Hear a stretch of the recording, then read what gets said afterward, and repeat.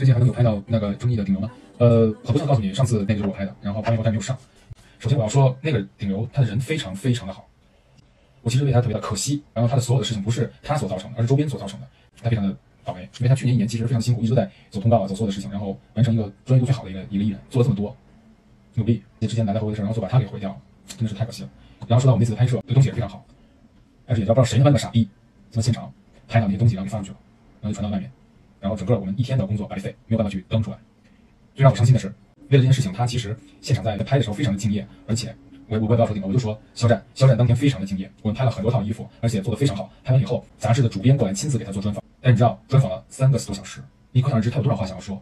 因为我实在不能等那么久，后来我就撤了。撤了以后，他今天还跟我说他出来的时候已经看见岳哥已经走了，然后还说想跟我说再见，谢谢我。我觉得就这么好的一个艺人，这么有礼貌，我从来没有遇到过这么有礼貌的，然后这么敬业的一个艺人，然后居然现在不是因为自己的关系的事情，然后反而要承担这些问题，把他给毁了吗？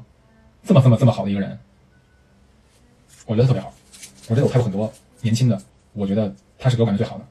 就是在我们拍那个胡同的那天的时候，拍摄那个楼顶的时候，大家看到我发过那个视频，我在拍的时候是从底下往上拍。当然因为我是坐在那个胡同地方特别小，我是坐在一个小的一个平台上，因为我直接在换相机，他在那儿，因为现场没有太多人，我叭拍完以后，我说 OK 好了，可以了。然后一般情况下的话，艺人就直接走了，或者艺人说啊谢谢，然后就走了。然后肖战是主动伸手把我拉起来，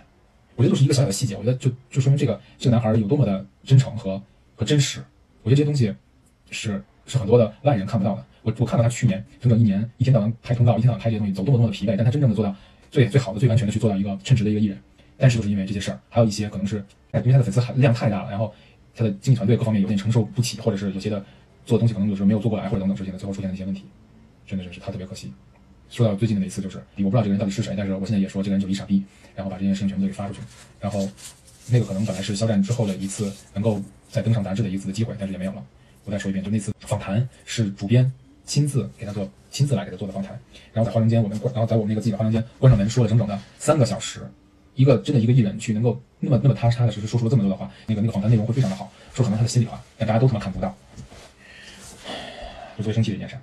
太生气。